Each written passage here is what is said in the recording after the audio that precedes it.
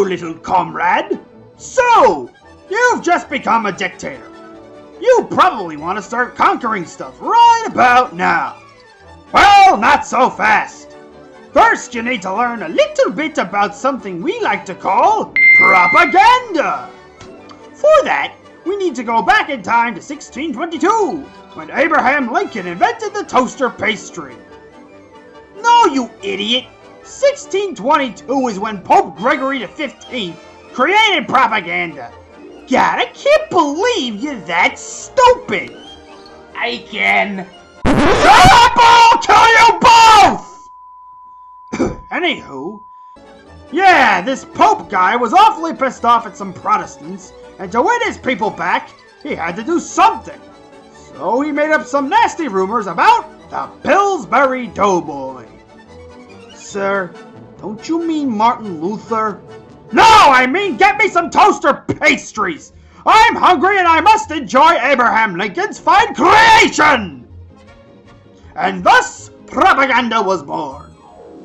Many tyrants, such as myself, use this nifty tool to promote their ideas, and more importantly, brainwash stupid villagers to do exactly what you want.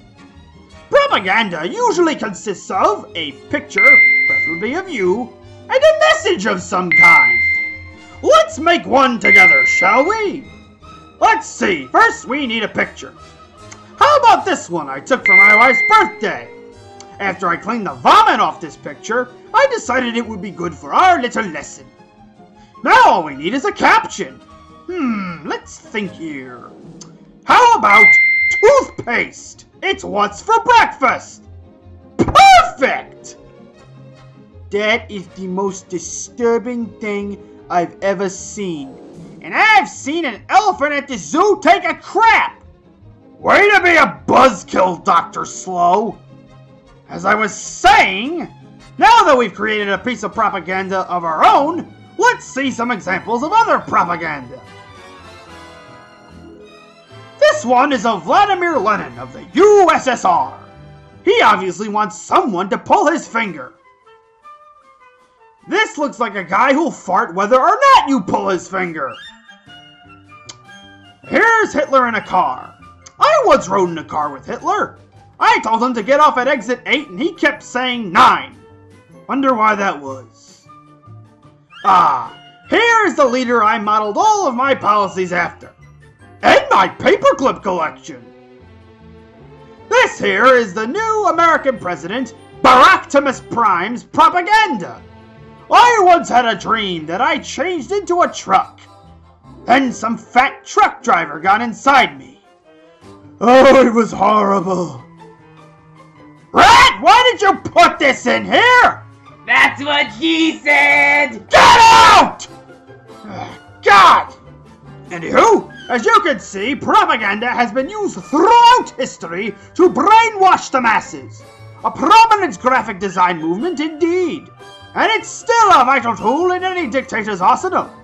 With that said, I hope you were educated and learned a little something along the way.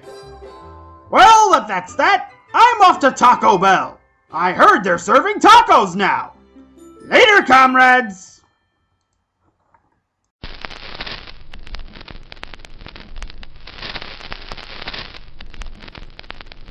All rise, ye men of A.N.U.S, sing these words or you'll be shot. Now you may think this is unfair, but we're dictators, so we don't care. Now Seamus is wasted all the time, and Rats can't keep his pants on, and he fertilized your foot long. And Grunt is a stupid ass. When he first took preschool, he didn't pass. A.N.U.S, that's who we are. A.N.U.S, we'll deck your car. A.N.U.S, that's us. Now go get hit by a speeding bus.